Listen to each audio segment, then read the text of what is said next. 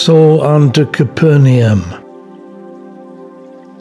If you visit here, you'll be immediately informed that this is the town of Jesus, though Capernaum in Hebrew means the village of Nahum, not the prophet, probably named for a contented fisherman.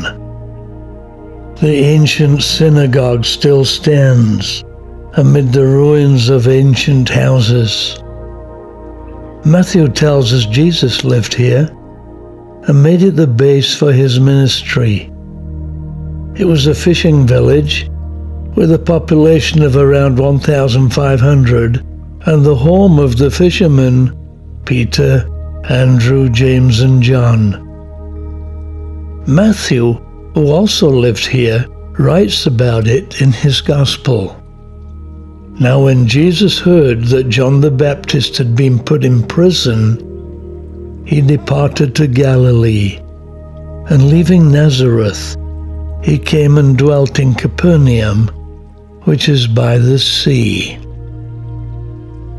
Archaeological artifacts litter the site, what remains of houses and maybe civic buildings.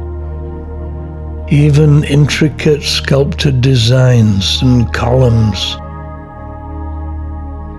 Household vessels.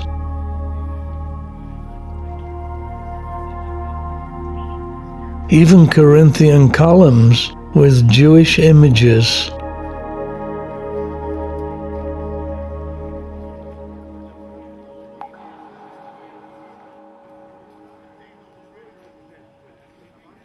This artifact, believed to depict the cart that carried the Ark of the Covenant.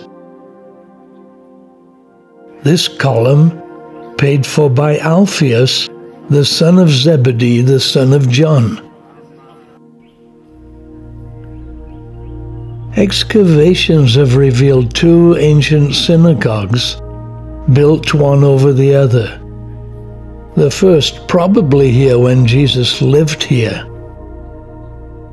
Around the year 129, Roman Emperor Hadrian renamed Israel Palestine after the Philistines, who were the enemies of the Jews. And later, with the growth of Christianity, many churches were built here. The synagogue was an important part of life.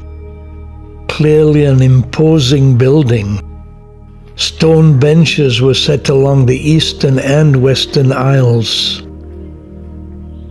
Luke 7 in the Bible tells us that on one occasion when Jesus entered Capernaum, that a centurion's servant was sick and ready to die. The people begged Jesus to come, saying that the one for whom he should do this was deserving, for he loves our nation and has built us a synagogue. That synagogue was replaced by this one. Nearby are the ruins of the houses, one of which was turned into a church by the Byzantines and is believed to have been built over the home of Peter. To this day, the places where homes were and the alleys between them can clearly be seen, right next to the lake where the disciples fished, where Jesus walked, where he lived, and where many miracles were done.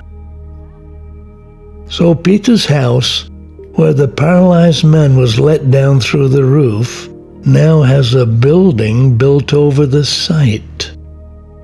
I have to say, I felt the modern building ruined the ruins. If ruins can be ruined, that is. It was much better without it. Underneath is the octagonal Byzantine church. But it's time to move on.